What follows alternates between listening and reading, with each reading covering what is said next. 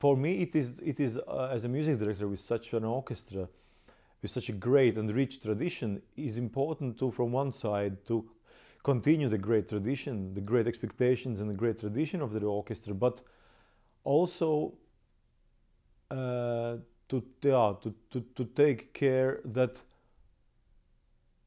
each concert which we perform is equally important, and we give 100% our inner emotional inner world, our heart to the piece we are playing every evening. Absolutely great teamwork, and I'm just privileged to be working with these wonderful musicians together.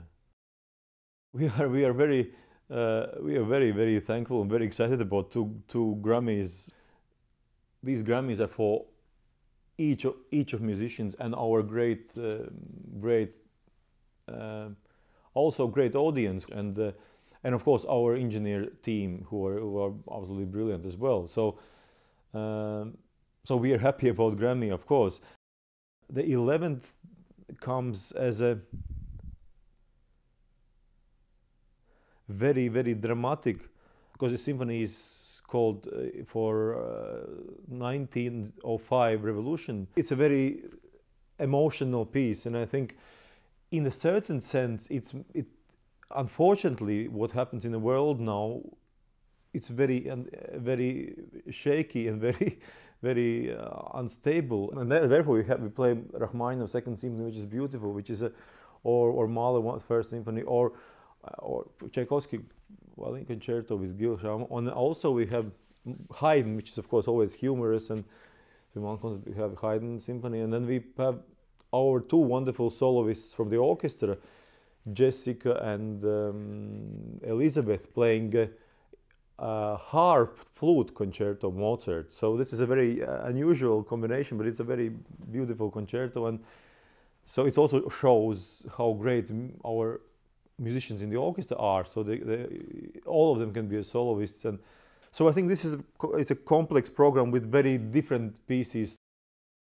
He is one of the greatest conductors, of course, of all times, and of course Boston Symphony is a special love to Seiji. Before coming to Boston, and before, of course, me as a student, I always was listening to a lot of recordings, and of course one of the great master conductors was also Seiji. I was, of course, following the recording and the Boston Symphony particularly. There are many wonderful concert halls in different cities, but I think SUNTORY Hall is one of the greatest example of being one of the greatest halls in the world, from the modern halls. So this is it's a great privilege to play this great music with this great orchestra in this absolutely world-class concert hall. Dear friends, we want to share our love for music. We want to share our passion for making music, and